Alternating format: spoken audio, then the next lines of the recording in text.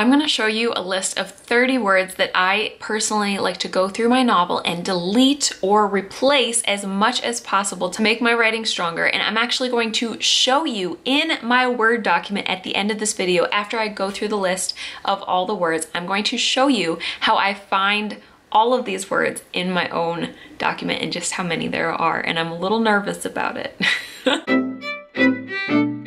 All right, we are about to cut some words. I am editing my novel today for a bunch of filler words that can be taken out to make the novel stronger. I'm nervous about it. I've got a list of 30 filler words that you can cut to make your story stronger and say the same thing with less. I actually have more than 30. I have like 34 or 35 because there are a few that are just my issue. Like my characters nod a lot, and so I'm going to be word searching nod and trying to replace that sometimes with things that are a little bit more interesting so they're not all bobbleheads just nodding everywhere. And I'm gonna show you a fun trick to do this much faster than what I used to do, where I used to like go one at a time and find and replace. So when we say words to delete or words to cut in your novel, it's a little bit tricky because sometimes you'll be rewriting it and replacing it with better words, and other times you're gonna be deleting it completely, because sometimes you can say more with less, and readers like to speed along the page and keep going with the story. They don't like to be caught up in a bunch of fluff words. Just a quick word of encouragement. If you use these words, you are not a bad writer. This is pretty much, we all use these words. That's why they are generic words to cut, because they're very easy to use and very common. And just FYI, this is gonna be the first video in a series of 3 editing videos. We're gonna talk about words to cut today, and then we're gonna talk about overwriting next, where you write too much of your story and you don't need all of it and you cut bigger chunks, maybe paragraphs or even chapters. And then underwriting, where you don't write enough of your story and you have to fill it in later. The most common question that I get, honestly, is people write to me and say, how can I stop doing that? How can I never do that again? How can I fix myself? Nobody says, how can I fix myself? But you know what I mean. And yeah, we can get better, but I mean, the whole purpose of editing is acknowledging that we weren't perfect the first time, and that's okay. That's why we edit, is to make it better later. So don't stress so much about being perfect and never doing these things, because we all do them. These 30 words are very commonly overused by all writers. You're not alone. So for those of you who are wondering, like, when do I start cutting words? Do I do that, you know, right after the first draft? Well, I personally would recommend doing this stage right before you're gonna send to your editor, because it is so like specific and so detailed of an edit. And sometimes if you do a detailed edit like this, like right after your first draft, you're gonna end up like rewriting the entire scene, or maybe scrapping it all together and deleting it. And so all this work would be wasted if you do this kind of level edits that early on. It's just too soon. All right, if I haven't convinced you guys yet, then you'll never be convinced. Let's get into the words. All right, at the top I wrote filter words. I don't know if all of these are filter words, don't judge me. But the sensory words, where you say the 5 senses, those definitely are filter words, because you don't actually need them. And it's very common and natural to use them, because that's how we talk in real life. Like, I felt this way, I saw this, I heard that. But the reason that they're considered filter words is because it puts a distance between what the characters are feeling and the reader. I talked about this a little in my show versus tell video, which I will link below if you're curious, but the idea is that instead of saying, I heard this happen, you just say, this happened, instead of being, you know, told that the character saw something or heard something. It's just like, you just hear it with them and you feel it with them and you experience it with them. And so I hope it goes without saying that there are exceptions to the rule. Like, you're not gonna go and find all instances of this word and delete them all, because sometimes you need them, especially in dialogue, because this is how we speak. But what I want to do is challenge you guys to basically challenge every word and ask, does it really need to be there? Can I say the same thing with less? So we're going to scroll through these really quick. Felt and feel, wonder, thought, know, realize, looking and looked. All of these are those sensory words that I told you about, where you're putting your narrator filter over the character and you could just let it happen. Adverbs, or words that end in ly. I personally love adverbs. I am not totally against them, but I can see how sometimes it clutters up the story. And so you can challenge yourself and ask, is there a shorter way to say this? Instead of like, this person is enchantingly beautiful, you could just say they're enchanting, they're beautiful. And you'll notice that, you know, it feels good as the writer to say all the extra words, but as a reader, it's more powerful. It has more punch sometimes when there's less. I'm sure there's a lot more we could say about adverbs, but this is not a video about adverbs. You know what? I organized this list poorly. This was originally just my list for me to check, but words like now and then and possibly other transitionary words are not bad words by themselves, but they can be overused very easily. So you might find where you begin each new paragraph with now this happened, then this happened, then that happened, now that happened. And you want to avoid that kind of storytelling where you're just kind of repeating the word and leading them through. You want to find more creative ways to transition, if that makes sense. Actually, you know what? This is organized really well because but and are both transitionary words as well. And I didn't think of them this way at first, but actually I use these even more frequently, unfortunately. When I first started out writing, I used to have one of these words in almost every single paragraph. And that's horrible because as a reader, it can be very repetitive. Again, it's not a bad word, but it takes away its power. You know what I mean? Like if you have the word but, it can be a very powerful like cliffhanger type feel. Plot twist, but this happened. But if you use it every couple paragraphs or every paragraph, like I have been known to in my first drafts, then it takes away its power and it's no longer having that strong, powerful effect. These are the words that if you search them, you're not going to get rid of all of them, okay? You're just going to challenge every instance where you use it and ask yourself, does it really need to be here? Could it be stronger without it? Could I rewrite it better? This next one I kind of lumped together was or had or were or any form of that where it's past tense and passive. Obviously, if you're writing in the past tense, you're going to use these. So this is again another instance of do not delete all of them. Your sentences will not make sense. What's a good example of this? Okay, how about this one? Okay, let's try this example. You could say in a passive way, you could say Penny was sleeping in the chair. But to remove the passive, removing the was, you would say something like Penny slept in the chair. That's a lame example, but you get the idea. Notice or noticing is another filter word for sure, where you could just say something happened, sounded, hear or heard, saw, seen or see, start to, began to, begin to, continue to. Show is trickier because it can be used in many ways, but often it will fall into the same category as like wonder or realize, where it's again a filter word through like a narrator perspective. Finally, suddenly and as are more of those transition words that are again overused. Very. Very is, I think, considered an adverb. Okay, I had to look it up. Here is the definition. I don't know if you guys can read that. All right, so according to this, it seems like the issue is especially when it's used to qualify another adverb. So instead of like very quickly, just say quickly. Or, you know, if you really need to clarify and make something stronger, find a stronger verb. Moment. I have this on the list. I don't know if this is just me, but a lot of things happen in a moment, especially in fantasy when you can't be like a minute or exactly 30 seconds on the clock. You know what I mean? This is probably an instance where you just need to watch that you're not overusing a word. It's not a bad word, just don't overuse it. The word that. Now, again, do not word search and delete all instances because this is a very vital word in a lot of sentences, but in a lot of other sentences, you'll find that it's actually not. You can delete it without any issues and the sentence will almost read smoother and faster and more interesting. So this is one of those words, just like but and where it's a very vital word. You don't want to delete it everywhere, but if you challenge every instance of it, you will find a lot of cases where you can delete it. Oh, the word just. Now, again, I don't know if this is just me. I use the word just a lot. It's a qualifier, a lot like the finally and suddenly and oh my gosh, is suddenly on this list? Okay, good, it is.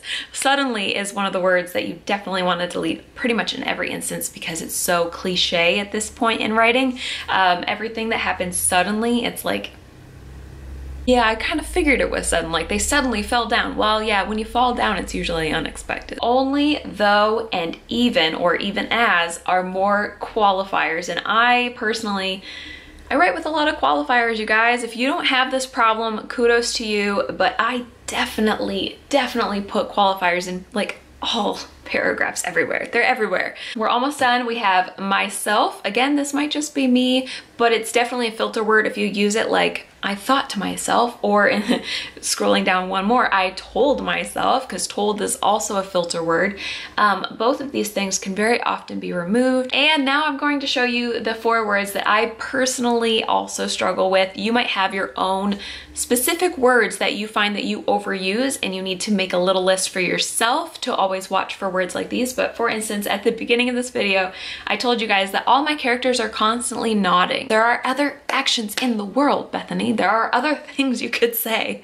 And so I'm gonna word search nod in a minute here in my own document and just show you how frequently this happens. The next word that I overuse a lot is towards, and it depends on where you're from if this is considered correct. I'll show you guys. I don't know if you can read that. So technically toward and towards are both correct spelling, but in the United States and in Canada, it is supposed to be toward without the S. But anyway, if we're following the rules, I wanna make sure that I don't use the word towards and that I get rid of the S, but I also know that just this word in general, I overuse. If you overuse something, it loses its power, and so it's good to kind of catch yourself and challenge yourself, like, do I need this much of that word? Ever is another one that I overuse, and so is pulling or pulled, or maybe just pull even. Everybody's pulling things, you guys, and sometimes they could push it. I don't know.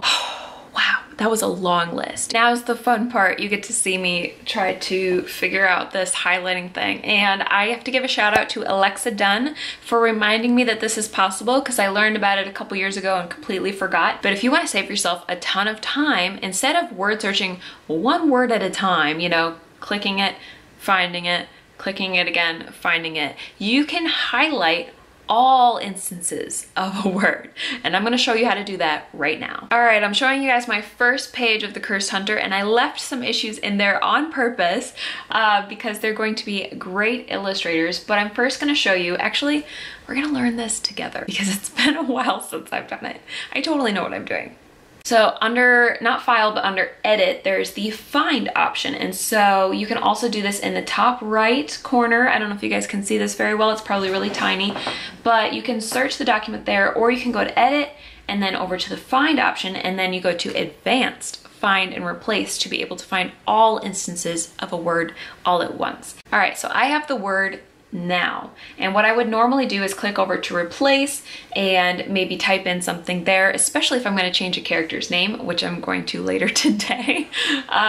Then I would take, you know, the original name, and then I'd go in and replace it right here. But in this case, we're actually going to open up the bottom section, and we're going to go and click highlight. That's how easy it is, you guys. I think we're gonna find out. If all of my words disappear, we'll know that it's not right. Normally when I use this feature, I use this find next option, but today we're clicking replace all. I'm so nervous. 218 replacements. Okay, well, first thing I notice is that it's not always just the word now, so I guess that's encouraging. All right, so there's a few ways that I could go about doing this edit. I could do one word at a time, go through the whole document, then do the next word, go through the whole document, or I could highlight all the words and then go through the whole document looking at just the highlighted words. Or a third option would be I could highlight all the words and then read through the whole story, so I kind of get the context. Now, I am on a deadline. Today is April, what is today? Today is April 7th, and my deadline is April 10th, so I don't really have time. I'm not stressed. All right, here's what I think I'm gonna do. All right, I have all 34 words here in my bullet journal. I think what I'm gonna do is take the words that have a few hundred instances or less and highlight all of them in the document. And I'll bring you guys with me in a second, but I'm not gonna do the words like but and just yet, because that's gonna be like every word. But I'm not gonna do the words like but and that. What else? I'm not gonna do the adverbs. I'm not gonna word search ly. I'm not gonna word search was, had, or were. Yeah, I feel like those 5 words are going to need to be done separately because they're gonna highlight so many. I'm kind of curious. I might show you guys. But let's go one at a time. All right, I've only gone through this much of my list, and I think that I need to stop, and my plan is to go through and read the highlighted parts and see if each word needs to be there, and I'll show you a little bit of that, but I'm gonna do it in chunks because this is starting to feel overwhelming. And so you can obviously do this however you want. You could do the whole list or you could do one word at a time. I'm just stopping where I feel like it, and then I'm gonna show you. Quick warning from editing me, always use this technique with care and check your work. Because you can always undo something if you catch it, but if you make a mistake like I did and you don't catch it, then it can be very, very difficult to add everything back, especially if you haven't saved a document recently. So what I did is I got too comfortable, and I had been highlighting things, no problem, going through my list of all the words. And when I got towards the end of the list and I was on ever, I must have done something different, like clicked into that second box and maybe like hit the space bar or something, I don't know. Instead of highlighting every instance of the word, it deleted all of them. All of them. And because I was on a roll for this video and I wasn't checking my work, I could have just hit the undo button and fixed it, but I didn't catch it. I went on through the rest of the list, saved it, came back to it later that night to find that every single instance of the word ever was missing. And I'm talking not just the word ever by itself, but every, everyone, everything, everywhere, reverence, severance, etc. So yeah, bonus tip, always check your work. And another bonus tip, always back up your work, because I was very fortunate that I could pull up a recent version of it and I could just go back and forth from the old document to the new and add in every instance of ever again. But it was a huge waste of time and very annoying, so I wanted to warn you guys. And now back to the video. All right, I'll show you just the first couple pages. Let's look at this page because there's a lot going on here. Some of my hair had come loose from the braid and now stuck to my skin.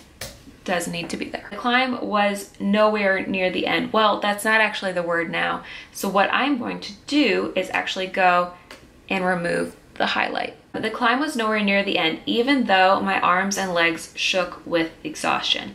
I like that even there, so I'm gonna go ahead and leave it. I shed my coat at the base of the cliffs before even beginning my climb. Not needed. Delete. Let's scroll down to the next one. Not many dragons, oops, usually they swerved just out of reach unless they'd gotten a taste of livestock or possibly even human flesh. So let me just try it. Possibly human flesh. I think I'm gonna do Control Z and I'm gonna go ahead and unhighlight that. I think I need it there in this particular instance, or I want it there, maybe it's more accurate. The last one on the page is, and there were those on the market for dragon meat, even if our own citizens found it disgusting. If I delete that, it doesn't make sense, so it is needed in this sentence, so I'll go ahead and unhighlight. And that is how I'm gonna go through the document. I'm just gonna let my eye catch on all the bright yellow highlights and focus on one word at a time. And when I get to the end of the document, I will go back to this list and I will continue the process.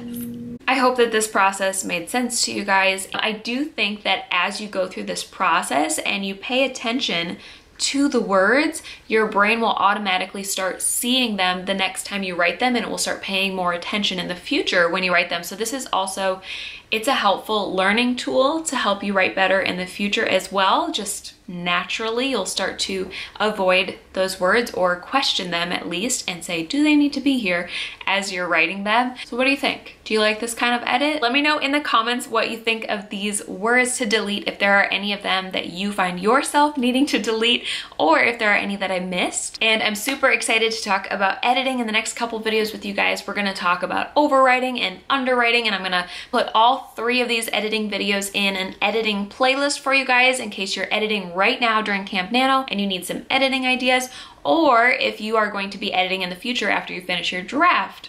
I'm gonna go eat lunch and then edit that next video. I really do hope you like this video. Thank you guys so much for being here. I really appreciate you. I appreciate all the thumbs up and that you subscribe and that you're here with me hanging out, and leave comments so that I know if you like videos. So I really appreciate that. So I hope you keep writing and I hope you have an amazing day, and I'll talk to you again very soon. Bye.